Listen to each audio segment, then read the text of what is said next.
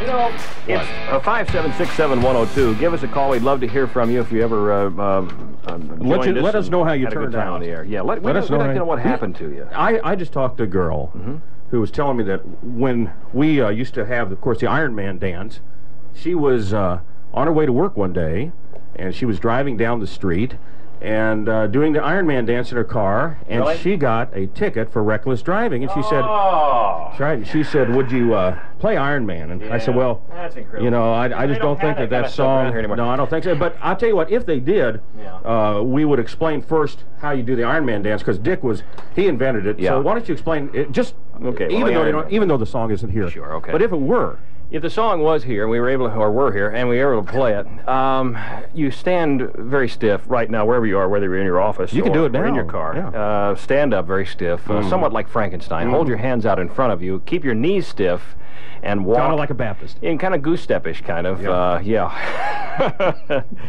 Gosh, and that's what you do during the Iron Man dance. Of course, there are let me get it like a show of hands first. All right. Now, before we leave the subject, if we were to find the song, would you people stand up at businesses and in your homes and things and count all the people in the audience? People out front. I don't know if people anymore, you know, in this day of networking and things, I don't know if people have what it takes to stand up in their office. Let's bring it into the 80s.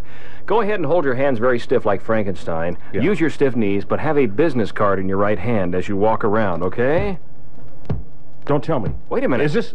It sounds like it. Quick, everybody up! Everybody get up, get up, get up! Here it comes!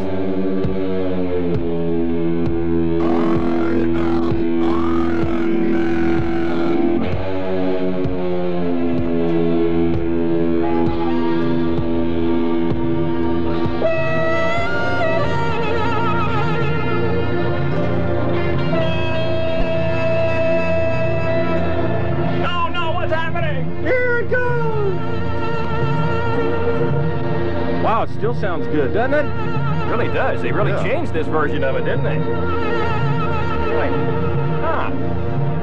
Is this still Black Sabbath? I didn't know that Black Sabbath had a synthesizer. Keep doing it. Hand out those business cards. Yeah. Well, I was born an original sinner. I was born from original sin. And if I had $1 bill for all the things I've done, there'd be a mountain of money piled up to my chin.